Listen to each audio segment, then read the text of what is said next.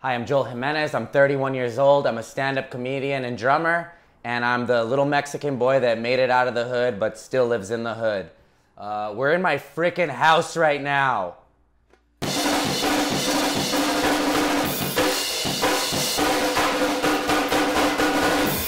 So I'm from Frogtown, which is Northeast LA.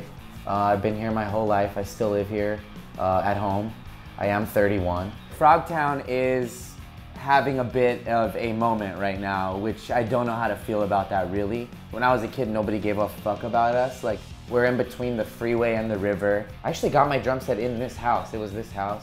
And I used to just play music really loud in my bedroom and jam to it. And my mom used to bake like brownies and cookies for all the neighbors so they wouldn't call the police. And yeah, we got a pretty dope garage back there, so all my friends would just come, we'd jam out in the garage, started like punk bands. I dropped out of high school in the 10th grade, and so I never got into the theater program or any sort of shit like that. It was just like music. So music was a more accessible way for me to express myself through my teens. Growing up in living color was huge in our household. Jim Carrey used to play this character named Vera DeMilo. She was like a female bodybuilder. And I would like dress up as that as a kid, like do pigtails and I would get like a tie and use it as like a little bra and like walk around and like do the Vera DeMilo thing. So I always thought, now that I'm older, I look back and I'm like, I'm so glad my parents never shamed me out of doing those sort of things, like whatever, dressing like women or being weird characters, and they would kind of like encourage it. I introduced to you the one and only, the best damn band in the land. It's the Kill Tony Band. I never know what they're gonna be or what they're gonna do. Maybe it's Indians, ninjas, wow, Jolena is here! Jolena and the Mexican, wow. Jolena is one of our favorite characters in Joel's history. You know her as a recent... A bad bitch, fool, say it already, eh?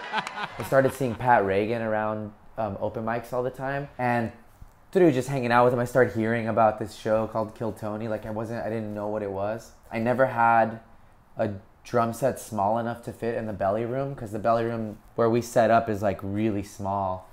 And one day I was at a thrift store and I found a little kid's bass drum, like a first act. He hit me up, he's like, want to make shark fins. We're gonna be a band called Shark Attack or whatever on the first thing. So he comes over and we cut out shark fins out of like cardboard and wrap them in foil, and we come out to the Jaws theme or something, and I think that was the first time I was on there. That was it, man, I never left.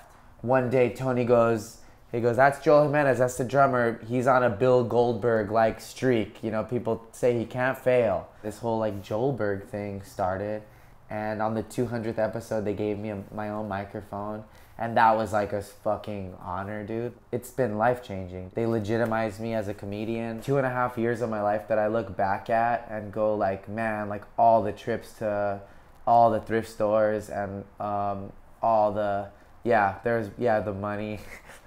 You know, money I didn't have at the time, and sometimes still don't. My Venmo is... I'm about as mentally strong as I physically look. And I still don't know how I feel about people laughing.